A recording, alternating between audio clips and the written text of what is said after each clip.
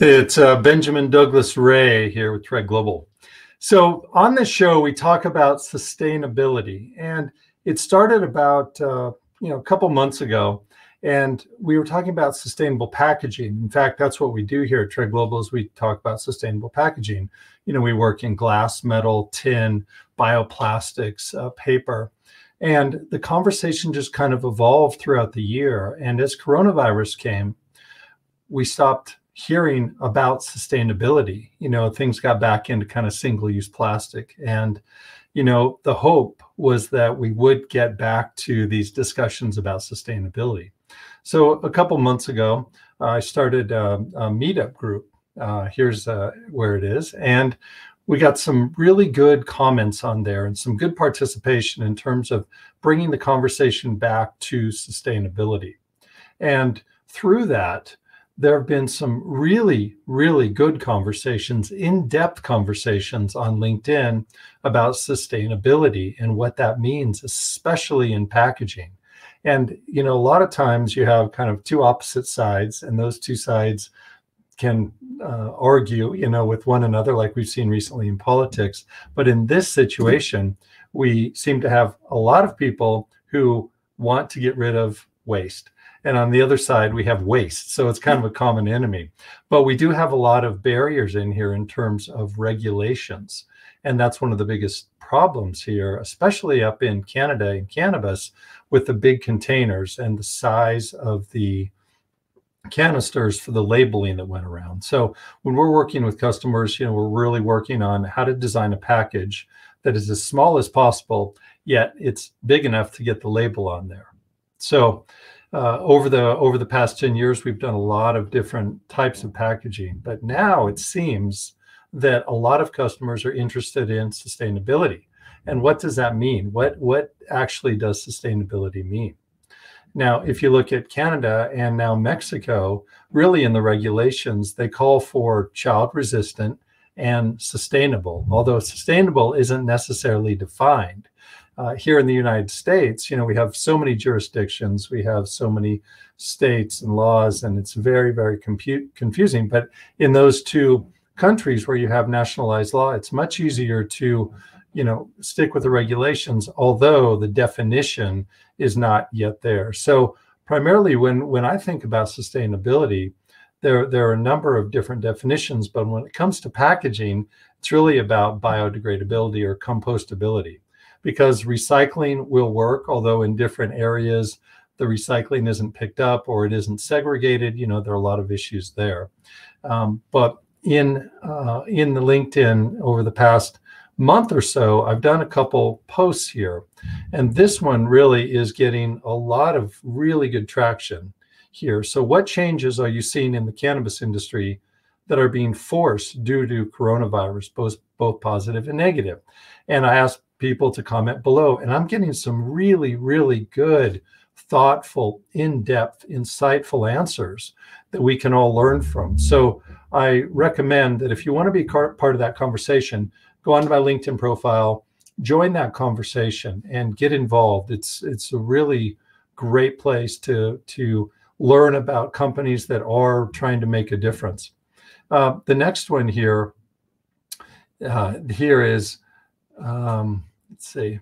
All right, so this one here is how important is sustainability in cannabis packaging? So once you open your product, do you just toss the package away? So that is a question that I think many times we all struggle with. You see trash on the ground, and that's another reason why I started these groups and these conversations, was because I was tired of just seeing packaging trash and waste on the ground. I would see it everywhere. In fact, I did a post where I went down to a park by my house and I counted 74 pieces of big trash, trash that somebody just threw away. And we did talk about it in that meetup group a couple of weeks ago. But in here, there are also some really good discussions, and positive and negative. I understand regulations, I understand labeling, but there's a desire for everyone to want to do something to reduce waste, especially in cannabis packaging. Now, we have to have child resistive, and a lot of times that does mean that you have to have more involved packaging. Now, it doesn't necessarily mean that it has to be more expensive or necessarily bigger, although traditionally that is what it has been. Here's another question that I've posted is, does the cannabis industry care about sustainable packaging? Or do you even think consumers care?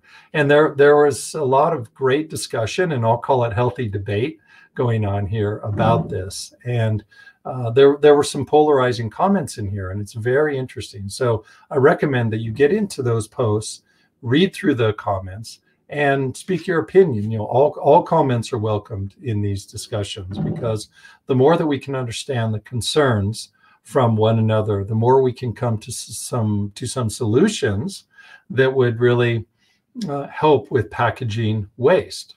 So this week is a great week. We've got a lot planned for the show. So as you know, every Tuesday at 12 o'clock Eastern, I'm doing a LinkedIn Live here. And the show is really about sustainability. So I call it Sustainability Live. And it started with packaging, then it went into sustainability, then sustainable practices, and there's even living sustainably, and probably a lot of other definitions. So the people that are on the show that I've invited on have something to do with sustainability, and the definition is different to all people. So tomorrow on this show, so mark your calendars, to be a great one, will be Tony Scullion. So he's in Dubai, and he's a trainer, and he's going to be talking about sustainable nutrition and sustainable exercise.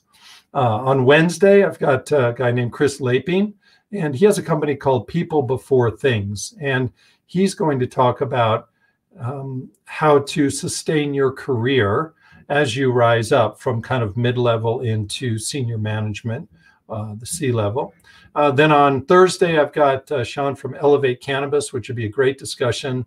We'll talk about sustainability in cannabis and also leadership in that discussion.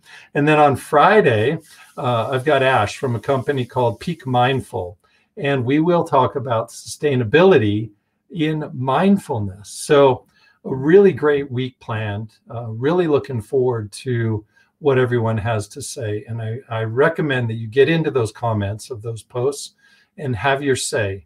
And I'm happy to talk to any of you. I respond to all the comments, and I love that dialogue. So everyone have a good week, and we'll talk to you tomorrow.